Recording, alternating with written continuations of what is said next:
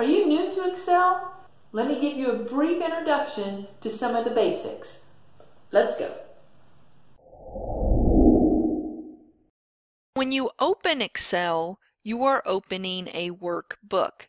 A workbook can contain multiple worksheets. Each worksheet is going to look exactly the same. So I can see right down here in the lower left-hand corner, I have sheet 1. That's what I get by default. Let's just take a look at what we have when we open Excel. So we have the ribbon. I have my tabs across the top. Then I have my groups, and I have commands within my groups. I have my row headings, my column headings. And then these are the individual cells that I can click in.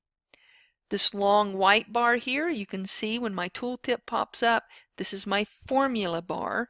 This is my name box right here. Down here in the lower right-hand corner, I have my zoom, normal view, page layout view, and page break view. These icons are actually the same as what you're going to get in view. So the same right there.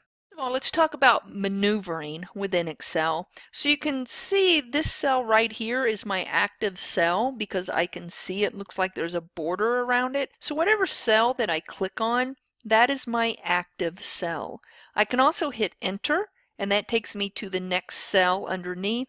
Or if I click tab, then it takes me to the right. So you always want to make sure of where your active cell is, because when you start typing in information, that's where it's going to go. I'm just going to come up here to cell A1, and let's say I'm going to type in Paradise Lakes Resort. Now notice my grid lines here where my columns are, that this text is overlapping the column. And that's okay. Text can do that. We will find out a little bit later that numbers cannot overlap a column, and you will see what I'm talking about once we start entering some numbers that do. But that's okay. We're going to leave it like this for now, but I do want to show you something. When I click in cell A1, that's actually where I typed in my information.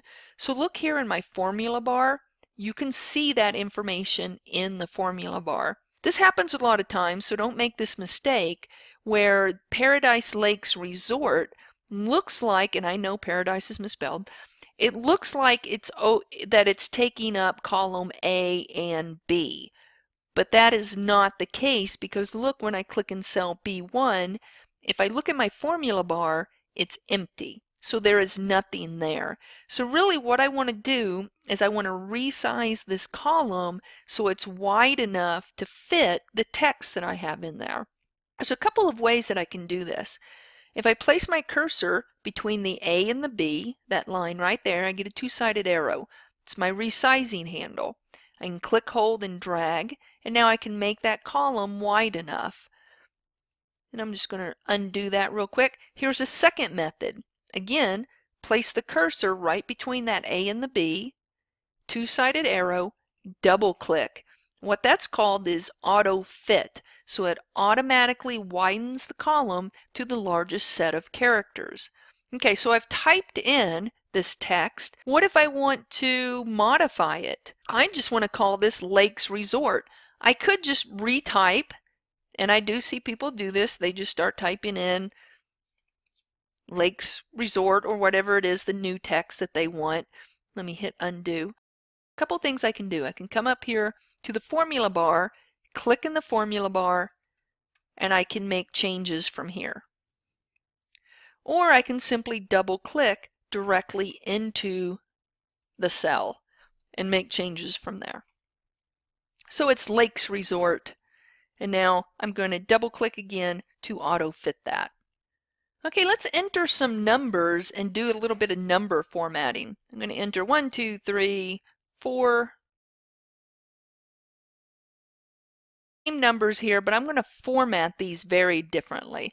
I'm just going to widen this column so you can see what I'm doing here. So the first set of numbers in C1, I'm going to select that. And on my Home tab in the number grouping, if you look at these three icons right here, I have the accounting number format, the percent style, and the comma style. So let's look at what happens when I use these three. So the first one, I'm going to select the accounting number format, And what that does is it gives me 2 decimal places, a comma, and then a $sign. I'm just going to jump down here to my decimal, and I'm going to apply the percent. So that just changes my decimal to a percent. And I'm going to come back up here to C2, 1, 2, 3, 4, and I'm going to select the comma style. This gives me 2 decimal places and a comma. Okay, so we're starting to kind of see what's coming together here. But there is another number format that I want to show you that's not right here. It's under this drop down arrow right here, and it's called the currency. So I'm going to select that. Notice I get a $sign, the comma, and 2 decimal places. Probably very obvious what is different between the accounting style and the currency style. That is the placement of the $sign. So in the accounting style, Excel looks at this $sign as text, because text is always aligned to the left. In the currency style, Excel thinks of the $sign as a number, and numbers are always aligned to the right. Okay, so you kind of get the idea of some basic number formatting here. All right, one more thing that I want to cover in this video is one thing when you're new to Excel, and that is selecting a cell, selecting a range of cells, selecting a column, or selecting a row. So let's talk about that. If I want to select a range of cells, let's say I want to select this range here, C1 through C4. That is a range of cells. What I do is I hover my mouse over the first cell. I haven't clicked anything yet. See the big fat plus sign? Click, hold, and drag down. I've selected a range of cells. The same thing if I had a range that went from C1 over to E10. Again, I'm going to hover the mouse over the first cell that I'm going to start in. Do not go into the column heading area, but right in the cell. Click, hold, drag down and over. So here I've selected a range of cells. To select one individual cell, you are just selecting in that cell. If I want to select an entire column, then that's when you click in the column heading area. And you might do this if you have an entire, let's look at date formats really quick. I'm going to throw in today's date, and today is 10/4. And here is this horrible date format. I don't like this date format, so I'm going to click the drop down arrow for my number grouping, and I'm just going to choose short date. That's pretty cool. But what if in the future I decide I want to change that date format? I could select the range, but I could also, because this entire column is just dates, I can select the entire column, and then I can go in and change the date format. Oh, I think I'll choose this long date that includes the day.